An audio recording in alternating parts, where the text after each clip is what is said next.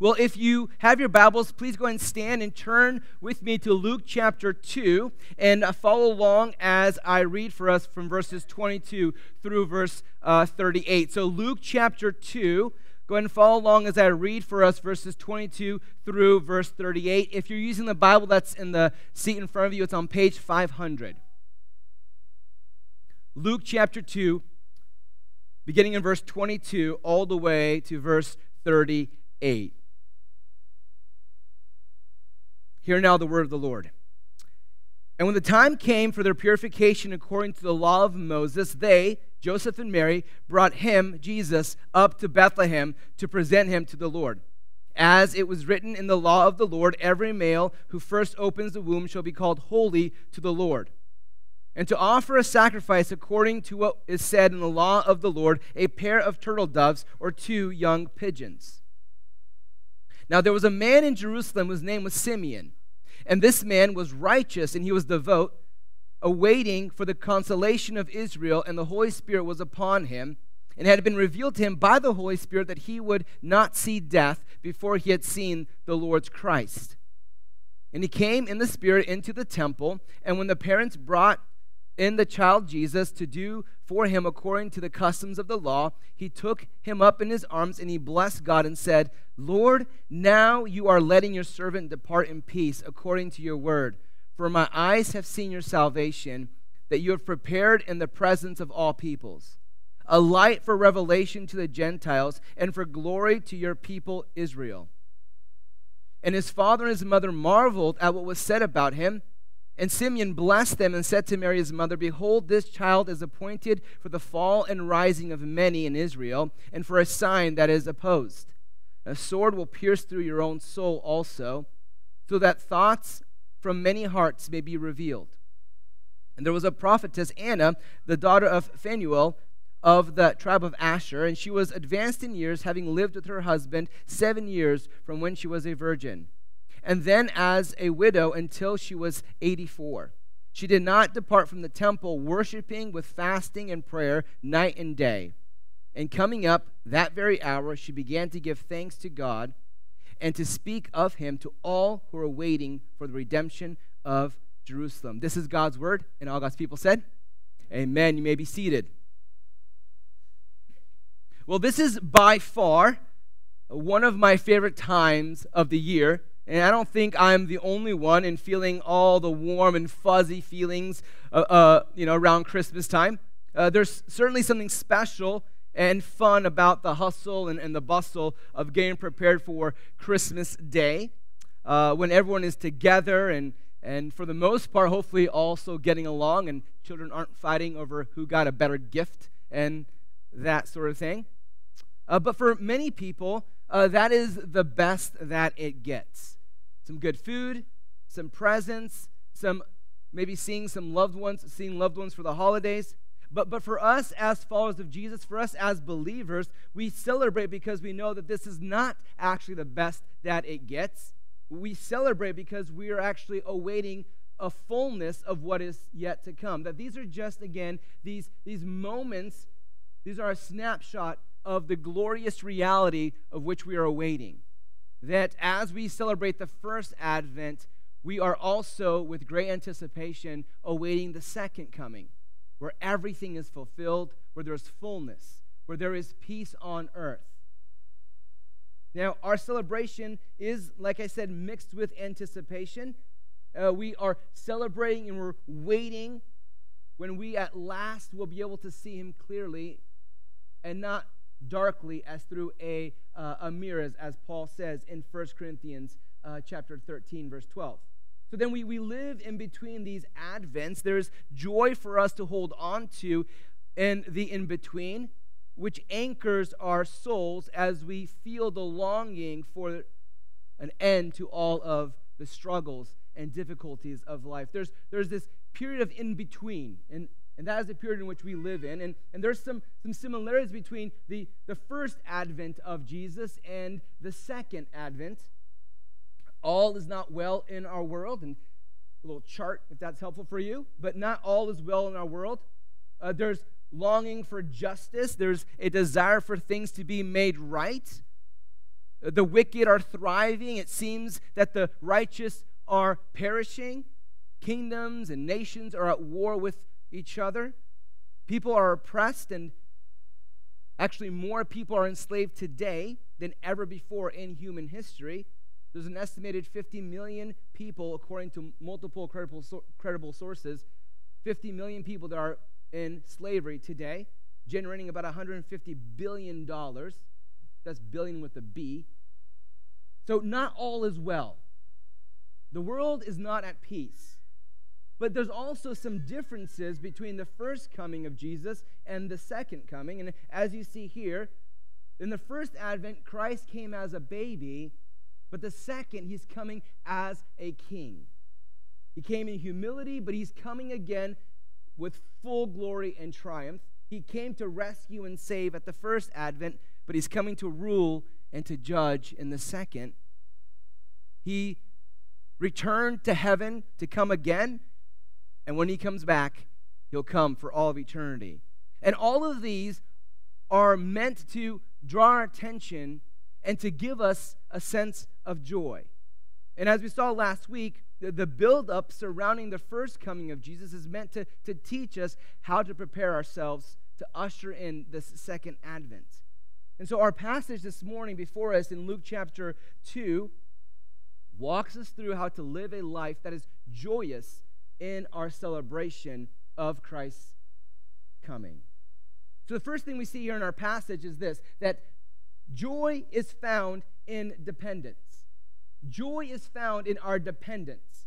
And if I were to ask you, if we were to come up with a definition for what joy is, what would we say? How would you define joy?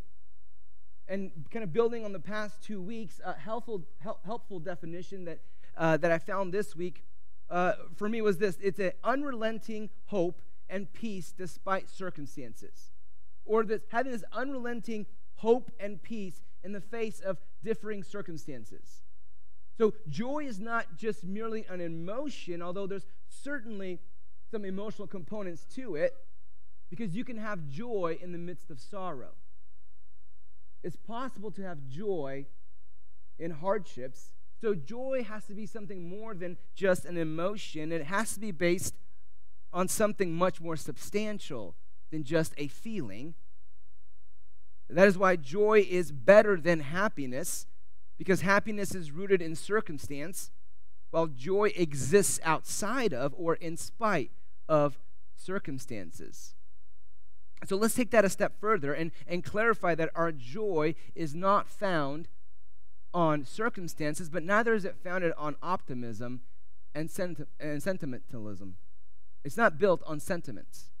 Our joy is built on something a lot more concrete, something a lot more sure. It's built upon the person of Jesus, who is our living hope and our Prince of Peace, and therefore he is our steadfast joy regardless of our circumstances.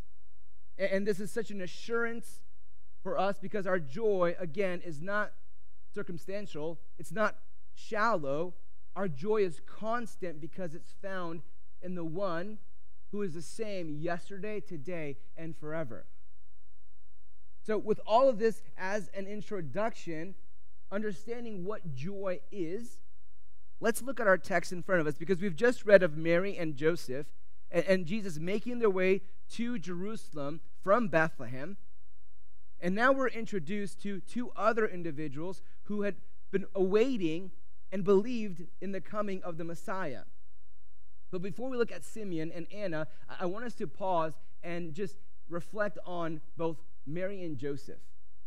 Because in their situation, in their journey, we see this example of what joy looks like in spite of circumstances.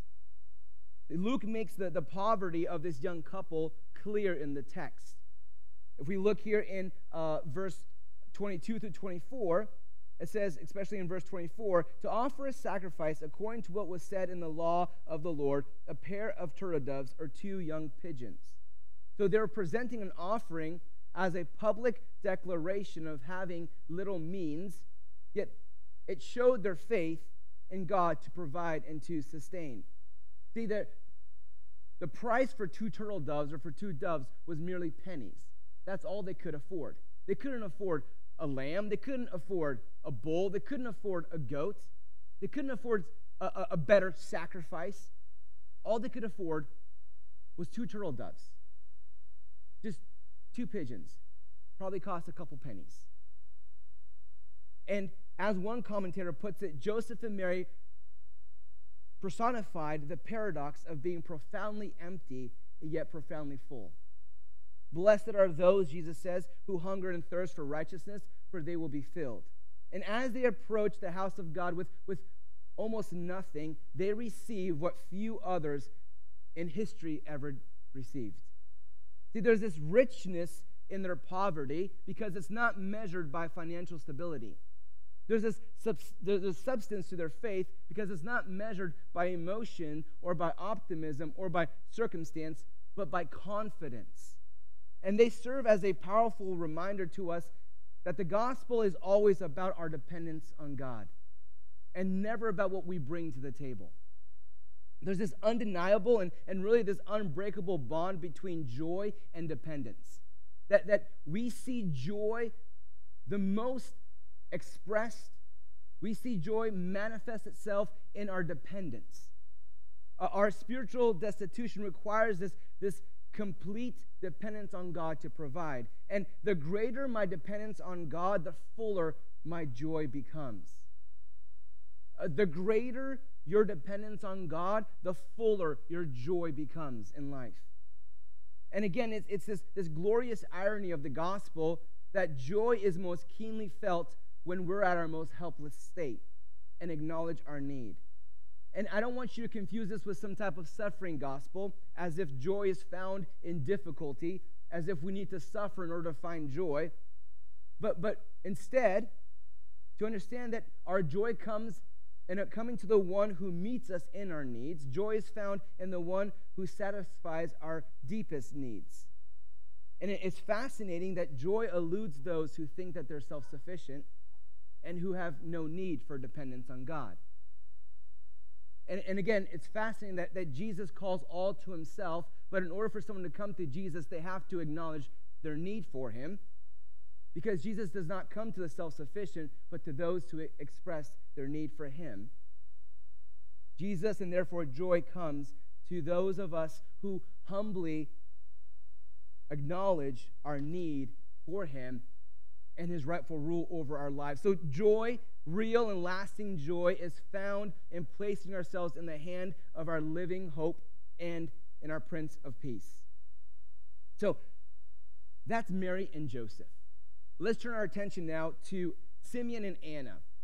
And all that we know about these two individuals is what was written here in our passage. Simeon, he was aged in years and he lived in Jerusalem. He was devout and he was righteous and he was waiting for the Messiah, for the consolation of Israel. Historically, a few scholars have suggested that this Simeon is actually the son of the great Rabbi Hillel, the father of Gamaliel, who was, if you remember in Acts, he was the man that discipled and taught the Apostle Paul. Paul sat at the feet of Gamaliel. And regardless of whether or not this is true, the point is not who he was, but instead the kind of man he was. And Luke is certain to give us plenty of explanation and tell us who he was. And then we have Anna. And what we know about Anna is that she's very old. Whether she actually is 84 years old or if she was a widow for 84 years, we're not quite sure. But what we know is that she was aged. She had been widowed for many years. She was a prophetess who had spent every day in the temple worshiping God and waiting for the Messiah. She comes from the tribe of Asher and was the daughter of Phanuel. So all these details matter because Luke is making sure that everyone knows that this happened at a specific time, to specific people, at a specific place. This is real. This is historical fact, that the Messiah was born in Bethlehem, went to Jerusalem after 8 days, was presented at the table. These are people that you're able to trace in human history. This actually happened. This is no fairy tale. This is not the story of the magic of Christmas. This is reality. This is what happened. So both Simeon and Anna are described as being both devout and righteous, careful in their duties and service to God, and careful in how they live their lives around other people. So both Simeon and Anna were cautious to obey and honor God and took care to live lives that were worth emulating. Now, their story is written for us to replicate. Their story is one that is steeped in joy, but that joy manifests itself in tangible ways. They served God by being obedient to Him, in joyful obedience. That's something we like to instruct our children in. Hey, it's one thing to obey, but you need to also obey joyfully, right? With a good attitude. That we are to live lives worth imitating by those who are watching us. I don't know if you've come across people or you rub shoulders with other believers and you see this joy that emanates out of them. That just being around them, you see the joy of the Lord. And it gives them strength, but it gives you strength just to be around them. And this is what these two individuals lived like. This is what they were to be around. And they were waiting for a person, not just an event. And while they were waiting, they were working. Now, next Sunday, my family and I will be driving to the suburbs of Chicago to celebrate Christmas with our extended family. Just keeping up with the texts and the emails from the family is a part-time job. So many details. But the excitement is palpable, right? There's so much hard work to be done. There's so much preparation in the waiting. There's so many things that as we anticipate, we work. And we celebrate while we wait as believers. And yet as we wait, we look at how Simeon and Anna waited because they waited with purpose and with hard soul work. Because we are called to joy in difficulty, knowing that our difficulties has a purpose. And that our joy is not necessarily coming out of those difficulties, but that He is with us in the midst of those difficulties. That our joy is not circumstantial, but it's a person. We rest while we work, and we work while we rest, meaning understanding that we rest in the completed work of Christ while we do this soul work, examining ourselves daily to see if we're really walking in the faith. We prioritize what the world would deem silly, and we would deem silly what the world prioritizes. We would live with this urgency because the days are short and the time is near. And we would pray that Thy kingdom come, Thy will be done on earth as it is in heaven. So there's this joyous expectation, knowing that today matters. There's purpose in today. And yet there's also the expectation and the joy and the hope and the peace that all will be made right. That at His second coming, everything will be made right. May God help us to clear anything in our hearts, in our lives, that would stop us from truly saying, like we sang before, "Come, thou long expected Jesus." But secondly, Jesus brings joy and comfort in our waiting. Here is this man and this woman waiting and waiting and waiting, years of waiting. And in the midst of those years, there's all this turmoil, political, social, economic turmoil. And yet, Jesus brings joy and comfort in our waiting because once He appears, all will be worth it. And every Jewish man and woman and child knew the promises of the Old Testament. Everyone knew the prophecies of the Old Testament, specifically in Isaiah, where God calls Himself a comforter and He promises to send a comforter. Isaiah 40, Isaiah 49, Isaiah 61. Shout for joy, you heavens. Rejoice, you earth. Burst into song, you mountains. For the Lord comforts His people and will have compassion on His afflicted ones. Isaiah 61, the Spirit of the Sovereign Lord is upon me. Why? Because the Lord has appointed me to proclaim good news to the poor. He has sent me to bind up the brokenhearted. You're brokenhearted? The Lord has sent Christ to bind up the brokenhearted, to proclaim freedom for the captives. Are you captive? What sin wraps its chains around your heart and your life? Jesus has come to set free the captives, to release from darkness for the prisoners. Are you living in darkness? Light has come. Isaiah 66, verse 13, as a mother comforts her child, so I will comfort you, and you will be comforted.